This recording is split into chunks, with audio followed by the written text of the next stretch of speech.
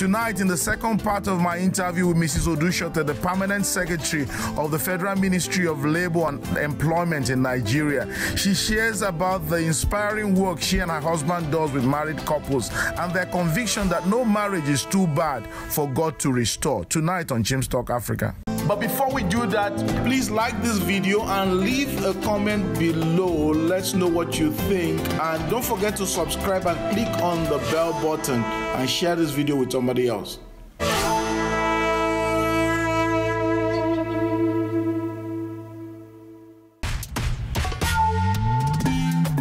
From Cape Town to Cairo and from Mogadishu to Dakar, this is James Talk Africa.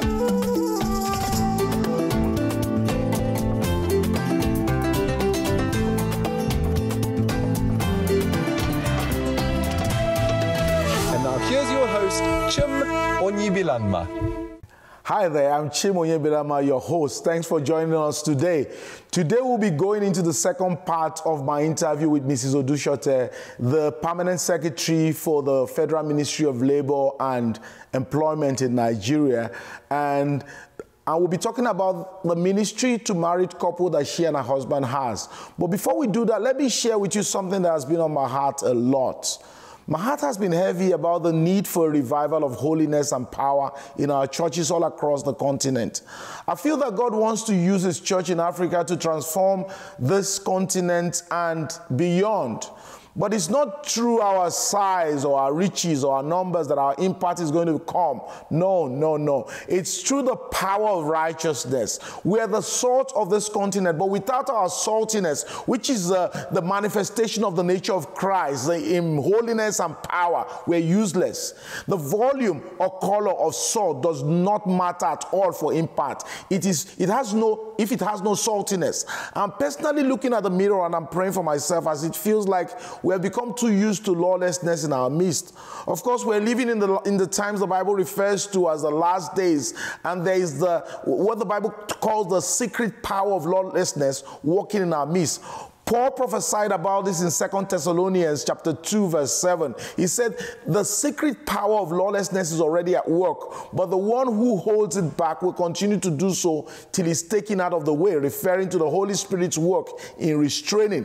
You see, it takes God's help to see evil for what it is. For example, we may say that we appreciate the earth's vastness while standing on it, but it takes rising above the earth to really see how vast it is. So too, sin. A man may know that he's a sinner, but it takes encountering God for him to really begin to see sin as sin. The more we draw close to God, the more we will be repulsed by sin, because we increasingly see it as it is. We need today what Paul talked about in Romans chapter 7, verse 13, that sin might be recognized as sin, so that sin might become utterly sinful. That is why one of the ways a person's intimacy with God can be judged is by his attitude to sin. The more intimate a man is with God, the more his hatred for sin. We need God to open our eyes to the sinfulness of sin and the ways that work in the world and also in the church even now. What Paul calls the secret power of lawlessness is the determined work of lawlessness that is causing decay in societies, in families, in men, destroying all that is good so that they may not be able to worship God in the beauty of His holiness.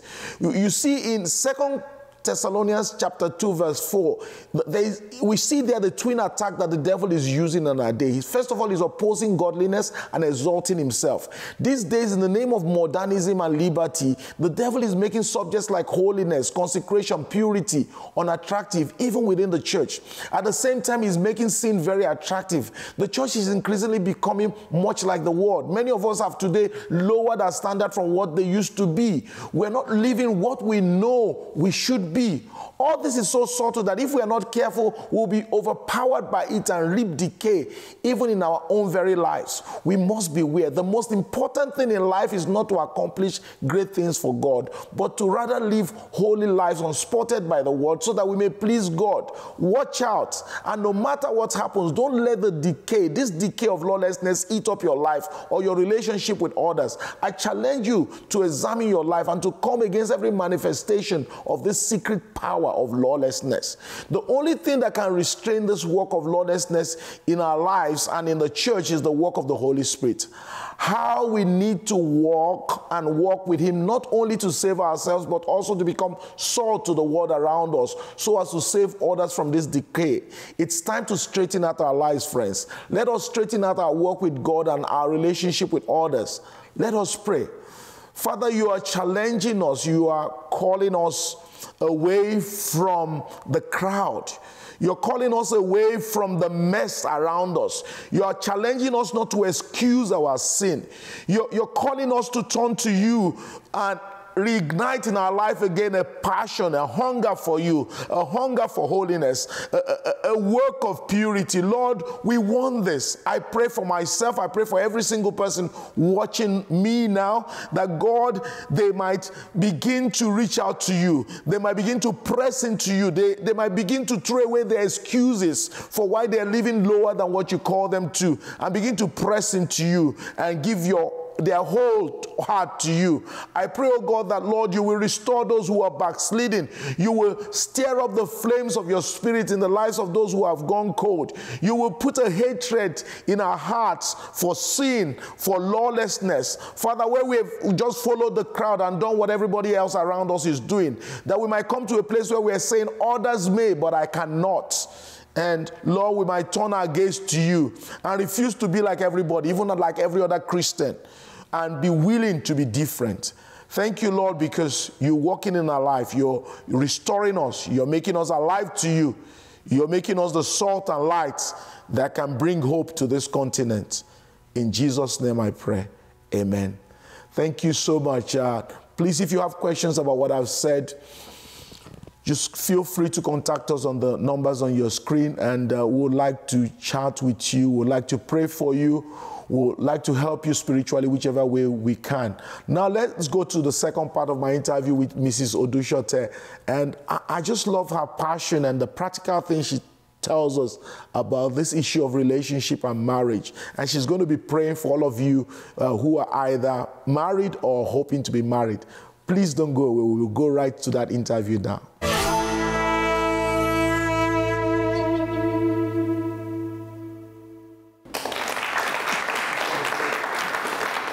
Welcome, welcome, welcome. Thank you for that warm welcome. And welcome to the second part of this interview with Reverend Mrs.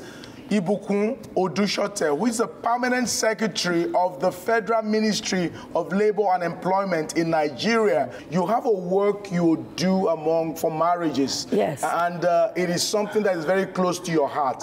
I'm excited to say something about that any day. Now let's talk about that. How did this start for you? Actually, it started long before I even got married. Tell us about it. My parents, they were not Christians until very late in their lives, but they were an example of a couple. Yeah. You wouldn't, my father, you wouldn't, they are both late now, you wouldn't find my father fighting with my mom, despite the fact that they have all kinds of things to quarrel about. Differences, yeah. They had all kinds of things to say, but Daddy would say, when you know your partner, you don't need to worry yourself. You just allow the person to do that. And that's how they ran through their life. So it was an attraction to me that I wanted people to have marriages. And particularly when we were living in a very remote, where you have so many people living together, in Orile-Gomu in Lagos, and we had neighbors. There was a particular couple that was in the next house to us. The houses are closely packed together. Yeah. And we were hearing noises in the middle of the night. They were fighting, they were struggling, they were shouting. And these were people that we felt were excited when they got married. Yes, young couple at that time. Yeah. Everything was exciting for them. But by the time it was morning, they had to rush the lady to the hospital. Wow. And then at the end of the day, she was gone. Wow. So that was painful for us. We didn't like it at all. From that moment, I just took it upon myself. Anyone that I see, any young person that wants to get married, are you sure you know this man? Are you sure you do this? So I started Young Intending Couples Fellowship. Even before marriage? I wasn't married. I wasn't even engaged. You weren't even married then? I wasn't engaged. You were busy preparing people for marriage even before you were married. Are you sure of this man? What has God told you about this man? I would, in some cases, I went by myself to do background check on somebody that wants to get married to a sister that I know. And you as a single then? Okay. This one, you shouldn't marry. This one, yes, you can go ahead and marry. And people respected it because things that I said came to pass. Okay. So they obeyed it. And when I eventually met my husband and we started to court, we saw that we had the same passion. Okay. So as an intending couple ourselves, we were meeting with many other intending couples. Okay. And we were advising, we were saying this, we were saying that. So you will find people calling us daddy and mommy that maybe we are 3 years older than them or 2 years older than them, but because of the experience that we shared with them, their life, okay? I can share one particular one. Go on. We just got married. We were just like 1 year or so in marriage, and a friend of ours, a sister, wanted to get married to this brother. Good-looking brother, fine brother, also from fellowship, from the church and everything. But he was in a hurry. He said that, no, they must go to court next week. They must do this. He wants to travel abroad. And traveling abroad, incidentally, he wanted to go to South Africa. He wanted to go abroad, and that he wanted the sister to be married to him so that he'd be able to bring him in as a wife.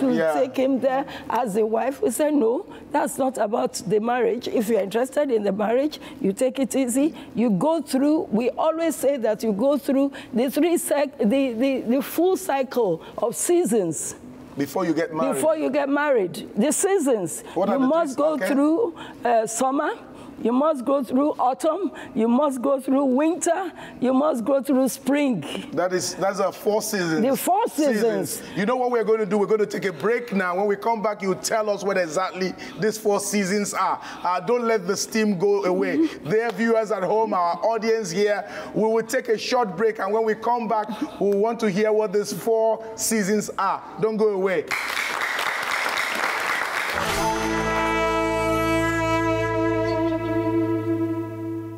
Hi there. This program is made possible by the generous donations of people like you who believe in our vision. Our passion is to be Christ-centered as well as Afrocentric as we discuss the issues that face us in Africa so as to equip and challenge African believers like you to be salt and light right in their neighborhood.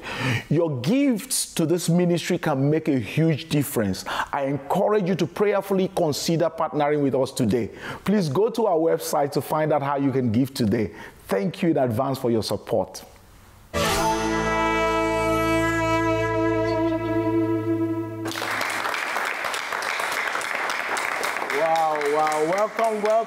Welcome back to the second part of my interview. We were stopped when we talked about the 4 seasons. 4 seasons. You said there are these 4 seasons that you insist that those who want to get married should observe before they go into it. Could you tell us what those 4 seasons are? When we talk about spring is a time when things are changing. You're changing from winter, chronic winter, and you begin to see flowers sprouting. You begin to see things happening. There are some people that have allergies, that automatically, when it is springtime, allergies begin to show. So you'll be able to know how to react. I'm talking about spiritual allergies. I'm talking about physical allergies. And then people will be able to know this season, this is how it is with this person. When you talk about winter, winter is a time of, that is like, it's hostility. It's cold. It's terrible. You really cannot do much except things that you can do in-house. And to go out, to walk on the snow, to do this, to do that. I know that in Africa there's no snow, but I'm talking about situations. I'm talking about situations that can confront you that is very hostile. Yeah. So you're talking about passing through tough seasons. So the first one is passing through seasons that expose your allergies. Things that will the way you react to things. And then you talking about couples should wait till they pass through tough seasons. So that they can see how the person behaves when he's restrained and he's into a confined. Okay, go on. We have had situations that couples that are courting, they have not started anything, that when they get to such terrible situations, difficult situations, you find the brother reach out his hands and give the sister a dirty slap. And the sister says, oh, he was just upset at that time. Those are bad signs. What would you tell the lady? I would tell that lady, you need to watch out. You may not be able to marry this guy. Because this guy is going to get you beaten several times. If he can do this now. And it has happened many times. So some people excuse that at that stage and say, well, it's because they are still so much in love, they are so excited. So they excuse it as to a bad thing, okay? But we get it exposed, and the moment we get it exposed, we begin to address it. So it's not good to just rush into marriage. No. It is better to let the seasons flow. What are the other 2 seasons? The other seasons are the season, like we're talking about summer, everything is good. Nice. There's business, the man is good, he has a car, he has a house, everything is just flowing well.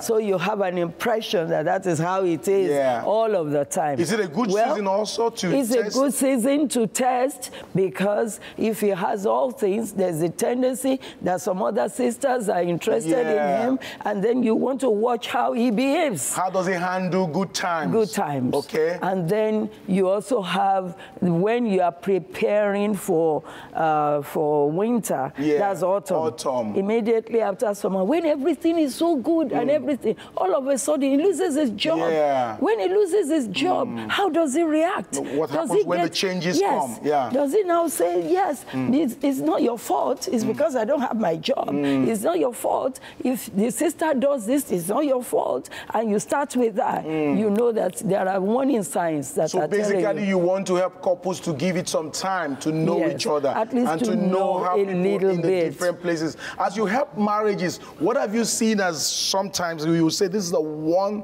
thing in the center of most of the problems we have? One, communication. Poor communication. And then our culture.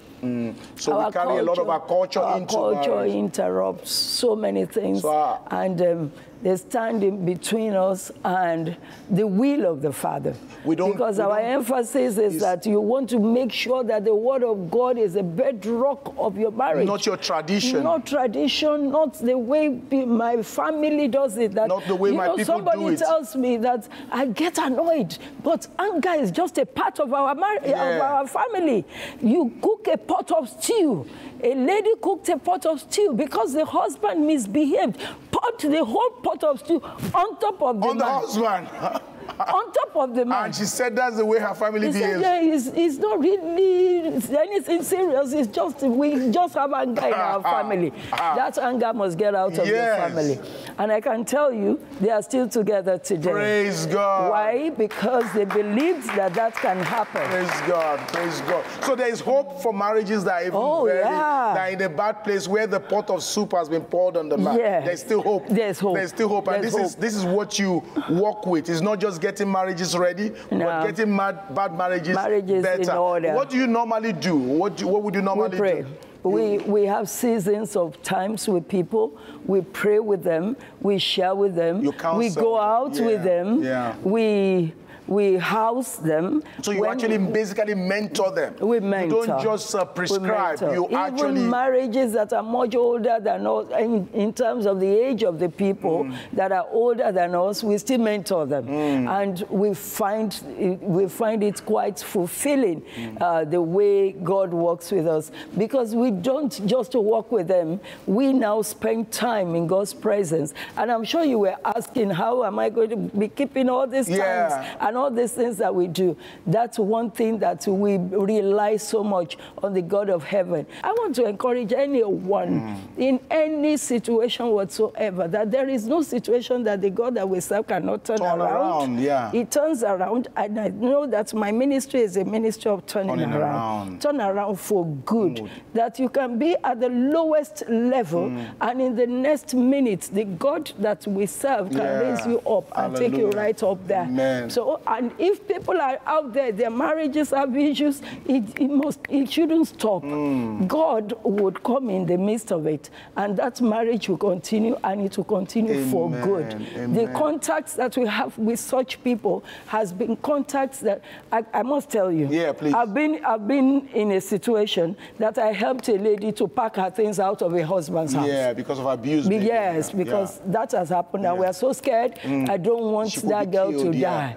Because the man is a policeman and he carries guns. An arm, okay. And at any time, he could do anything because of the way he was behaving. So I'm not saying that it is all rosy all of the time. No, we have situations that we could not just do something about. But more often than not, I can even say like 95% of our interactions with people and everything has taken them from zero to hero. Amen, amen. You know what I want you to do is to look into the camera and pray for the viewers and pray for the audience. Some are not married, some are married, and we're all in different situations. I want you to pray that prayer of a reversal, that God will bring a turnaround. Let's pray. So shall we pray? The God of Nigeria is the same God of America, is the God of South Africa. He is the God that is the God of all nations. Yes. God of our fathers, God of Abraham, Isaac, and Jacob. Yeah. I pray at this moment for everyone that is watching us at this time. I ask Jehovah God that all these ones that are looking up unto you for one thing or the other, I begin to speak unto you that the power of the Lord Jesus Christ, the power that raised up Jesus, we quicken your marriages. We quicken your life. Amen. Whatever it is that you have waited for so long, I cause the doors to be opened unto you. In the name of the Lord Jesus. I pray particularly for people that are trusting God for their own partners. People that are lonely. People that are looking that, oh God, when will my turn come? When will my marriage come? I release you unto marriage. I release you for marriage. Whatever it is that is the veil over your face, that is the veil over your eyes, I take them off right now in the name of Jesus. And I cause you to be in contact with the man that God has provided for you, with the woman that God has provided for you. And there will be no mistakes. There will be no error. I pray for marriages that are trusting God for fruits of the womb, looking up unto God for children. The God of our fathers, you will cause the wombs to open, and you will cause them to bear their own children. You will open doors unto them, and the blessings will abide forever. You said the blessings of the Lord, it maketh rich, and it adds no sorrow. No sorrow will come with your children, in the name of Jesus. Father, we thank you. Thank you, Jesus. As many as are watching us, that you will go from whatever level you thought you were, and you will go right up there, and you will rejoice by reason of the prayer that we have prayed, because we have prayed with thanksgiving and with faith in Christ Jesus, in Jesus' mighty name. Amen. Hallelujah. That was good. That was good. That was good.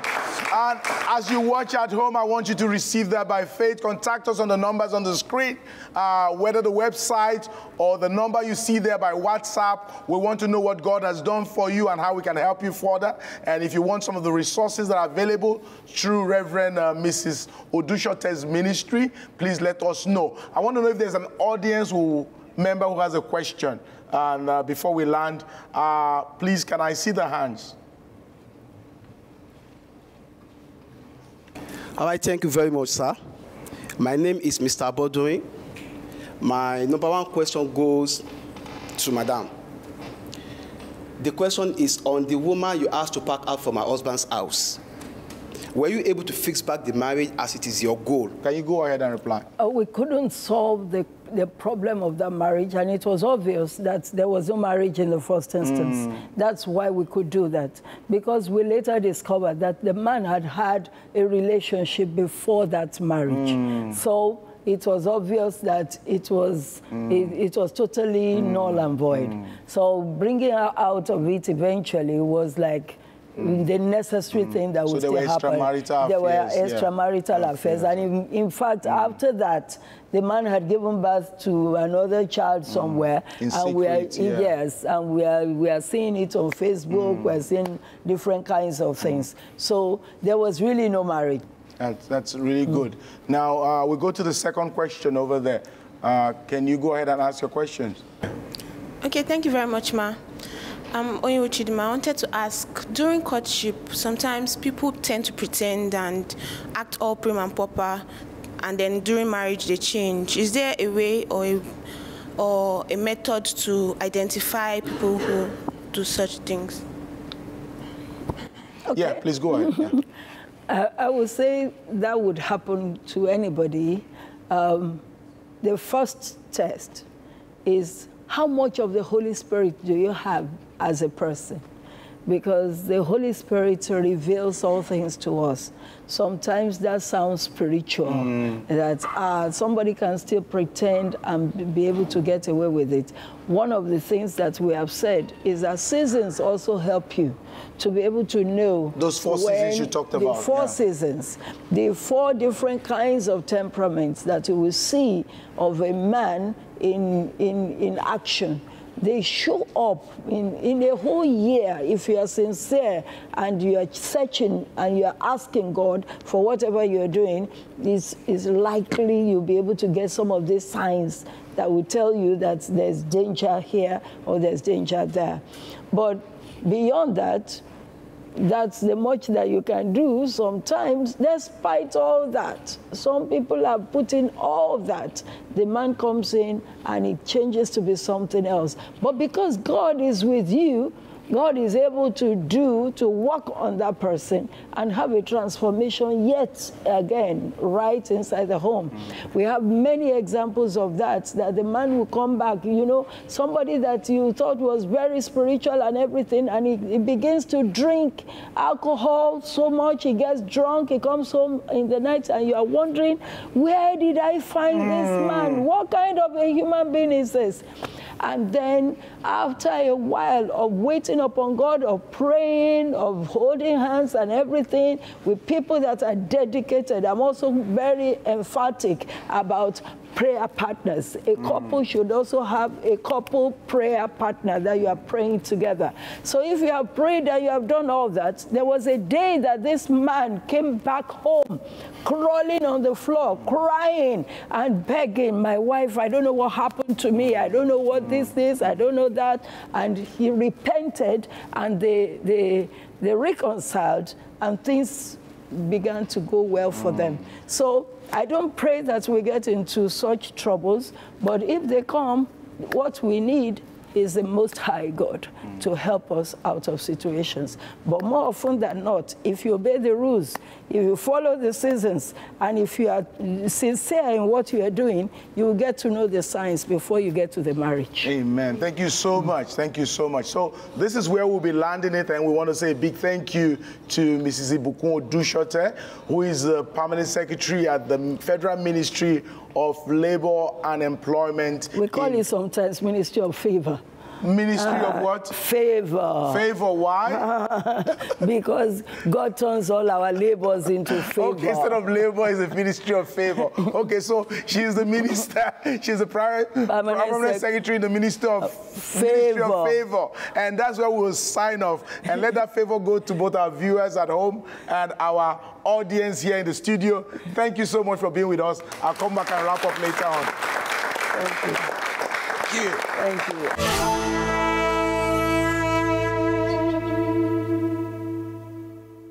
Welcome back. It's time to say bye-bye. Thanks for joining us this week. We'll be here same time, same station, and we'd love to hear from you. Please contact us. God bless you. See you next week. Bye-bye. Please like this video and leave a comment below. Let's know what you think. And don't forget to subscribe and click on the bell button and share this video with somebody else.